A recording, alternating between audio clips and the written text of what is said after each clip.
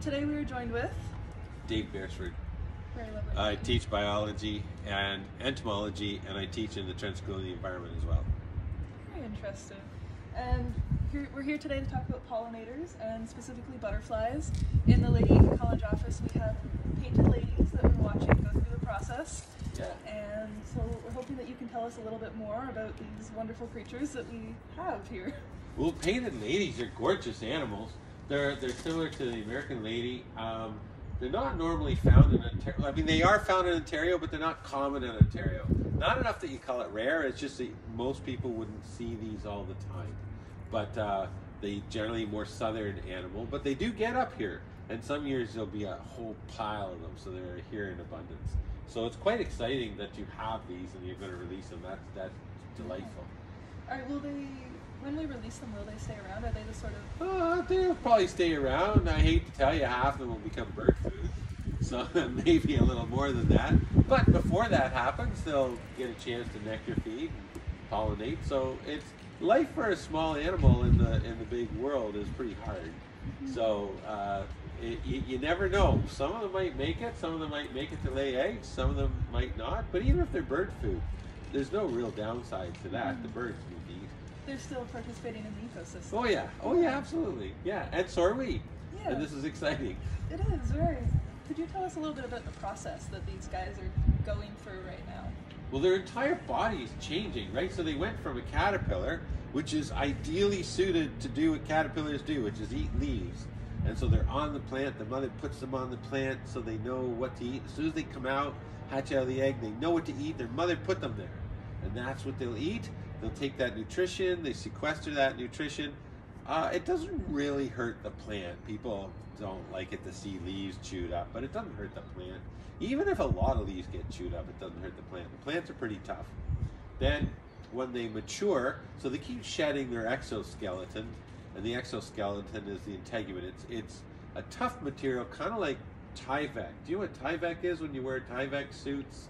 When you do renovating, it's kind of like a white, you know, those envelopes that are really hard to rip because they're kind of plastic. Yeah. That stuff. So they're put together like that. Their integument is laid down in fibers like this, and then another crisscross one, another crisscross one, and it's strong like leather. And the fibers are all oriented in different directions to give them strength in all directions, but it's very flexible. So then they'll mature inside that integument. And they'll take some of that material, the protein that's in that. Skin is the wrong word because we have skin, they have integument. But you could say skin as a shorthand so people know what you're talking about. So like for us trying to understand, yeah, it would be like the skin. It'd be more like a hide because they're covered in bristles and things like that. But that's right, for us talking about it. Then that will split open, shrivel up. They've taken a lot of the nutrition out of that. Inside now they have a hard chrysalis shape, which would normally be under a leaf to protect them. So they'd be protected from rain. Not the cold though, because they'll overwinter and fall asleep, then emerge when the weather gets good, enough heat so that they can actually finish developing, and then they'll hatch out. So inside that, they're slowly forming into butterflies, and then that will split open and a butterfly will come out. The butterfly will pump the wings out to dry, and at that point it's an amazing creature. It can fly anywhere. It's just remarkable what good flyers are. That is so cool. We were really amazed. I never knew that it was like they were shedding their sweaters almost. And yeah. Like how it just kind of falls off and everything. Like that was such an amazing process to like watch. Oh yeah. Yeah, and the thing is that they know what they're doing. Yeah. So that's the other part. They know what they're doing. Their mother knows what she's doing when she puts them on a leaf for her children to eat. They know what they're doing when it's time to emerge. Unless we do something silly like trick them, like put them in a greenhouse or put them in the fridge or something like that. That's not a good. I mean, it can be okay depending on your purpose, but it's best to let them do what they do on their own time. And then they'll emerge at the right time when the weather is appropriate for them in order to then go out. And they're looking for sugar water, nectar. Okay. And the flowers, of course, very kindly provide lots of nectar for lots of different insects. And when they're feeding from the nectar, the flowers it's a really nice deal they have with the insects. You know, we'll give you nectar, which is carbohydrate. All we ask is that you carry our pollen from one flower to another. Okay. Yeah, I was going to ask you some more about pollinators and like the importance of pollinators and really what they do. Well, pollinators are critical for plants to exist and reproduce. The thing about pollinators is that we come to a lot of our understanding through our own window into the space. So we, people, as agriculturalists, naturally are excited about bees, and because bees give us honey and they pollinate our plants. And then we go from domestic bees to wild bees as pollinators. But there's a whole host of other pollinators. Anything that nectar feeds is potentially an important pollinator. And that includes flies, mosquitoes, and butterflies, and beetles, and moths, as well as some birds. But in the insect world, it's quite possible bees might not be the most important ones. Interesting. I always hear about bees being pollinators. I didn't even really know about the wide variety that a pollinator could be. Well, and I'm not trying to criticize bees. They're extremely important. But in terms of abundance, they're not the only pollinators out there. Mm-hmm. So there's lots of generalist pollinators such as hoverflies, butterflies, moths, and beetles that are also doing that job. The people used to try to scare us with stories: if the bees disappear, all the food will disappear. That's nonsense. That's absolutely nonsense. and those stories were told us to try to make us see how important bees are. Yes, they are important. But so are all the other ones. That's the part that's so critical. So are all the other insects are important. Including, and I hate to say it, because I'm the first one to slap a mosquito when it bites me, so are the mosquitoes important. And black flies and horseflies. Yeah, you can see how they all really come together to like create this wonderful world. Yeah, exactly. And the plants are diverse, and they need the different variety of. Some of them are specialized. They have only one kind of insect that can pollinate them. Other plants are generalists, and anything that wants to come and take its nectar is happy. They're happy to let pollinate. Is there any plants that are specific to butterflies? Or are they general pollinators? I don't know. I'm not a. So the part that's kind of funny is I'm not a butterfly expert, and there's so many insects. I'm a biting fly person. Oh, so my thing is, like, you notice I kind of craftily push the story over to mosquitoes and horseflies. Yeah, that's what I'm good at. But I imagine they would be very interesting to learn about. They are, but we're here about butterflies. I don't know enough about what the painted lady pollinates to be able to tell you what plants it's necessary for. So that's. Yeah. But this book here, anyone interested in butterflies, Laborie, Hall, and LaFontaine, this is the book to get. It's a brilliant book. This will just it'll expand your world. This is a Canadian book. These are great researchers. Anything I want to know about butterflies, this is my go-to. It's The Butterflies of Canada, Laborie, Hall, and LaFontaine. So they're geniuses, those three. I'll definitely have to check it out. Yeah. Maybe afterwards I'll have to flip through to see if there's anything about our wonderful ladies. And I hope so. Yeah, that would be really good. Cool. So what sort of research then do you do?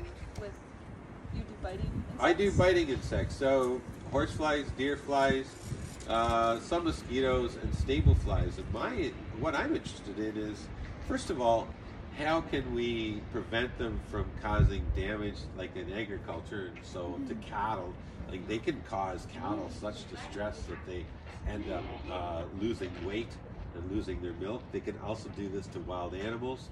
But I'm also interested not just in them as a problem, but as a benefit. So if you think of deer flies and horse flies, sure, they bite, they hurt, they cause distress, but amphibians eat them, frogs and salamanders eat them, newts, all sorts of songbirds eat them, lots and lots of spiders eat them. So on balance, they're actually an asset. And so they're living in the soil. The only reason they bite is because they're living in a very impoverished food source. Okay. They don't get enough protein as larvae, as children, to be able to be mature, when they mature, to be able to lay eggs. So they need to get a quick protein burst, which is blood. But they're in such an impoverished food source, which is generally soil, wetland areas. That means that they're able to take advantage of that. They're available for the other things to eat.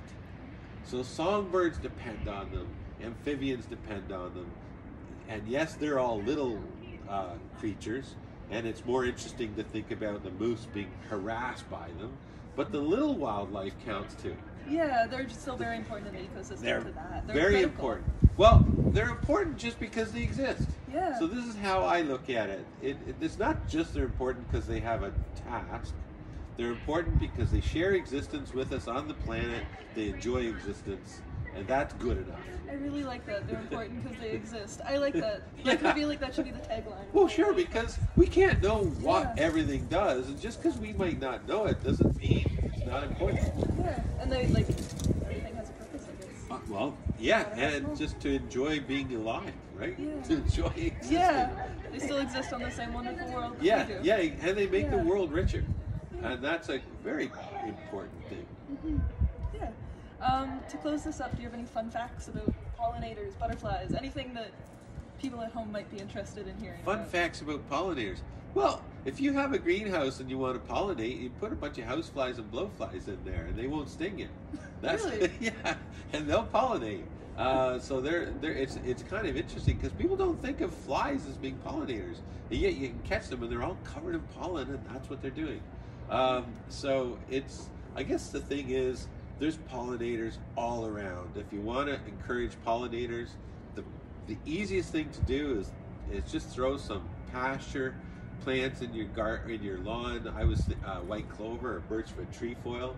That's normally what you would have for a hay crop, but they'll grow only this big. They'll give you beautiful little yellow flowers or white flowers, and then your lawn becomes a living system. It's not just, and lawns are great. Everyone likes being out in the lawn, but it'd be even better if the lawn was a living system where beetles and spiders and pollinators were all living with us while we're playing frisbee on the lawn. Yeah, for sure. There is a lot of that you see, especially this time of year, where like the bugs are really coming in because the lawns are a great ecosystem for them. Oh yeah, and you see them really low, right? Get down. I mean, people think I'm sleeping. I'm not sleeping. Commonly, I'll be lying down watching dandelions, and it looks like I'm sleeping, but I'm actually watching the things on the dandelions. You tell your boss, no, I'm not sleeping. Yeah, I'm not sleeping. I'm not sleeping. Yeah. I'm watching dandelions. Yeah. Yeah, maybe we'll have to try that in the college office. We're going to go look at pollinators. Yeah, exactly. Yeah. Well, thank you so much for joining us for this You're interview very today. welcome. That was really fun. Yeah, this has been wonderful to talk to you. It's been very enlightening about insects and pollinators and so much. Yes, it is, and I'm so excited to see this. I think that's a great idea, great initiative, and it's going to be really exciting to see them when they come out. You'll have to join us for the release, and I hope everybody so. watching, we're doing a release party when these guys are ready to be released out into the world. Well, that sounds terrific. Yeah, so we'll hope to see you guys there, and you Yeah. too. And thank you so much for joining us. Oh, you're very welcome. All right, Yeah. bye. Bye.